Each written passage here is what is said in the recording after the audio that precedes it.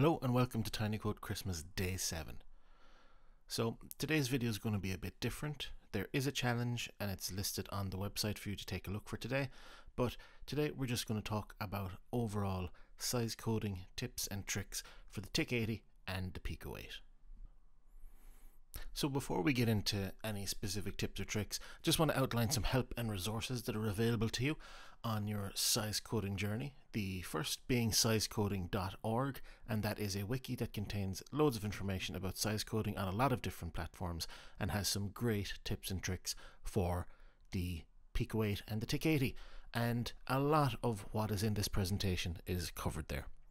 Next is the Lovebyte Discord. If you're not there already, it is a great place to discuss your Tiny Code Christmas work and to get help on shaving an extra few bytes off, and it's just great to see everyone taking part. Mastodon and Twitter are also great places to share your stuff, and again, if you do, and please do, use the hashtag LovebyteTCC to make sure that we'll see it. So if you're looking for some inspiration on your size coding journey, I would recommend the Field Effects Monday Night Bytes Byte Jam. And if you're watching this today, there is a Byte Jam tomorrow at 8 PM UK time. And that is on the Field Effects Twitch, and I will put a link in the description below. Next up, livecode.demoscene.org. This is an archive of TIC80 and shader live code. So these byte jams that we talked about, byte battles from Lovebyte, all of that code is archived on livecode.demoscene.org, ready for you to take a look. And it has both byte jams and byte battles. Byte jams being more freeform, less restrictions, and byte battles being time restricted and character count restricted. Next up, nanogems.demoscene.org, and this is a gallery of the best size coded productions across all platforms, so there's definitely something there that will provide some inspiration, and it will give you a good overview of the current state of the art. Some general Demoscene videos for you then, that I'd recommend that you watch if you are new to the Demoscene, and Psenough has a YouTube channel with a lot of great content, and the monthly Demoscene reports are something that you can watch every month to get an update on what's happening in the Demoscene and see what all the major releases are and all the major parties. There's also a video called What You Need to Know coming back to the Demoscene in 2022, but it also serves as a pretty good video if you're new to the Demoscene. There's also how to properly release a Demoscene production, which tells you how to package and bundle your release for submission to a competition. Then Crypt has a Introduction to Demoscene talk from EMF that is worth checking out. Inverse Phase did a talk at Hope 2022, and that is a 3-hour long talk and combined demo show that covers pretty much everything in the Demoscene. And then there's some Lovebyte seminars on the TIC80 and the Pico 8, but again, spoiler alert, a lot of the content that's going to be covered in Tiny Code Christmas is also in these, so you may see something from a future day, so you're better off to save those for later. So let's talk about some size coding techniques, and we're going to focus on size coding techniques related to character limits at this point, and when we go to compression later on, we'll take a look at a separate set of tips and tricks for that. So the first thing that we can do is reduce our variables, reducing intermediate variable usage. When we have a situation like this, for example, in our plasma, we had our color out as a different variable. So we had a variable for C for color that contained some sign values, and then we plotted it here. So when you're finished your code and you're happy with what it looks like and you're probably not going to be changing it too much more, you can add the term straight in, and you see here we have reduced our code usage. We didn't have an intermediate variable. Now we still like C equals this, and then we have to put a bracket either side of it because we need to multiply it by 8. So on the whole we saved maybe 1 or 2 characters, and sometimes that's all you need. So the next thing you can do is increase intermediate variable usage. And when the expression appears multiple times, for example, in this sample we have this sine x divided by 10 plus t, by 20, and then we have sin x divided by t plus 40. So we can take the commonality here, which is the x divided by t plus by 10 plus t, and pop that into its own variable, and you can see then we will have saved a good bit of code. Aliasing then. Save characters by assigning long function names to shorter variables across multiple uses. So for example, if I'm going to be typing mat.sin everywhere, I can alias it to just sin, or I can alias it to s. And if I need to use cosine and sine, then I can just, and maybe some other mat functions as well, I can alias m to be mat and use that as m dot and then the math function that I need. So the square root is something that we've used to find the distance for our polar coordinates and stuff, and raising the number to a power of a half is the equivalent of getting the square root. So mat.square root can be replaced with power of a half, and that'll save 6 to 8 characters in TIC80, and then in Pico 8 it'll save 1 to 3. And the reason for that is that obviously you don't have to use the math prefix in Pico 8, and square root is 4 letters to the power of 0.5 is 3, but you have the potential to shave 2 more characters off, because in math.square root you had to include the brackets, but depending on your expression in Pico 8 you may not have to.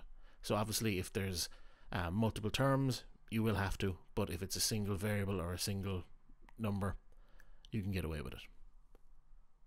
And again, another optimization is you can just leave off the square root and just scale the value without much of a problem. And again, you might need something to be the distance. It might not need to be the distance. You might just need to know if something is further than something else, in which case you won't have to use the square root to find that. And you can save 2 to 3 characters by using a single loop to draw instead. So for example, I'm going to go for I equals 0 to 32,639, and that is 240 multiplied by 136, which is 32,640, but we're starting at 0, so we'll go for 32,639, and each time around the loop we calculate x by modulo 240, and we calculate y by dividing 240. So we can save 2 characters on the loop by using exponent notation, which means that we'll be replacing 32,639 with 4e4. So let's take a look at 4e4, which is 4 by 10 to the 4, which is 40,000. So that is a good few loops extra. You are not going to be doing 32,000 as we saw previously. You're going to be doing 40,000. So that's a trade-off between size and performance. Do you need your thing to be performant, or do you need to shave off some characters? And if you're using pix, that will clip, but if you're using poke, it won't. So you may access some memory outside of the screen. So in general, with TIC80 and Pico 8, your entire program can be reduced to a one-liner, and you can either just eliminate new lines, or you might have to put a space in there. So for example, this is a basic TIC80 function that prints hi, and it's all on one line, and you can see there needs to be a space after function, but there are no other spaces required in this program. So hexadecimal notation is one of the things that can cause a problem when we try to put everything on the one line. So avoid using single letter variables A through F in upper or lower case, and also avoid using X, because that can be seen as part of a hexadecimal constant as well. So if we take a look at what this means, I have a bunch of variables here, GHIJ, and I've initialized them all to these values. I am size coding, so I'm going to then remove the new line between all of them and have them like all on the one line, and you can see that that does not pose a problem. I'm now adding a equal to 0, and as soon as I add a equal to 0, I'll start getting malformed numbers near, and you can see 136a. So it's after trying to interpret 136a as some kind of a hexadecimal number instead of a variable. So keywords need to be followed by a space, and do needs one before it, as the D could be hex. So if I take for I equal to 0 239 do. If I leave off the space there, that is going to be treated as a malformed number, and if I remove the space here, it's just not going to work because there needs to be a space after the keyword. So we can't do either of these optimizations. So now we're going to take a look at size coding techniques specific to the TIC80, and one that we can do is we can approximate the cosine using sine, and this is something that is this is something that's useful if you don't have the space to use both sine and cosine, or you don't have the space to alias cosine, for example. More of a problem on the TIC80 than it is on the Pico 8, but we'll take a look at it anyway. So this is our sine, and we can approximate it by having our angle and subtracting 11. So sine and cosine are the same thing, they're just 90 degrees out of phase, and if you go back and watch the sine code and if you go back and watch the sine and cosine visualizer, you'll see that. And 11 radians is approximately 630 degrees. 2 full revolutions is 720. So when you subtract 630 from 720, it gives you 90 degrees. So this will technically have 2 revolutions involved, but at the same time, the sine of that angle is going to be the same as the cosine. And you can also add +8, but that is less accurate, but you can save 1 character. And again, that will depend on how accurate you need your sine and cosine to be. So you can use the built-in load function to load your code as text, and you can omit parentheses from function calls if there's a single argument, and that is a literal string. So instead of function tick brackets new line print high end, you just have tick equals load and a single quote and your code and a single quote at the end. The entire program needs to be on one line, and you will need to escape some special characters, for example backslash, that are inside of the strings. So substrings then, and this is a technique that we already looked at as part of our sine scroller, but we can use some of these extra tips here to optimize it. So I have text hello in a variable, and I can use string sub text ii as we saw already, but I also have text sub ii as well, and that will, again, we're using ini as the start and finish, meaning it will pull out one particular letter for us at a time, and so text sub will give me that.